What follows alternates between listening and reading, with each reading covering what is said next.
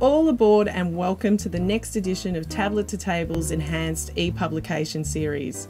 We're on Puffing Billy, a century-old steam train that runs through the Dandenong Ranges on the outskirts of Melbourne, Australia.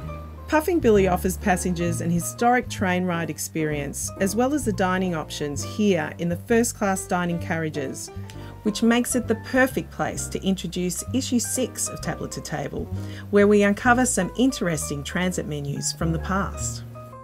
With images, video interviews and a feature article by Canadian food professional Wendy Blackwood, we look at menu designs from over the last 100 years or so, designed for transport that mainly floats or rolls. Also, Chef Melissa Biscoe shares her insights as a menu creator for today's discerning diners. Embedded into the pages of this issue is an audio interview with our feature writer Wendy Blackwood. She shares her passion and knowledge for the heyday of transit dining on the Canadian Pacific Railway.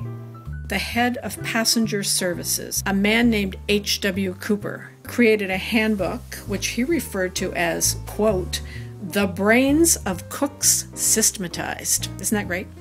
It contained recipes, portion guidelines, sliding price scales, service protocols, and more for all the dishes served. And he also used the menus to address customers directly. For example, during the war, he informed passengers that, quote, "in the interest of food conservation, veal, little chickens, young lambs, little pigs, and their byproducts are not used in the Canadian Pacific service," end quote. Melissa Biscoe is no stranger to the commercial kitchen. Working as the executive chef for the Publican Group provides her with the unique challenge of menu creation for more than a dozen restaurants around Australia. We join her at Mr. Mason in Melbourne, where she takes us through the finer points of how, why, and what goes on a menu. Menus in the 80s, menus were written, served with, drizzled with, and lots of lingo, and it would be, say, a paragraph. But now it becomes descriptive, so it's lists of words. So say cauliflower, it'll just say the word cauliflower. So cauliflower could mean anything. So in the kitchen, it's still cauliflower, but if it could be a puree, or it could be roasted, it could be anything.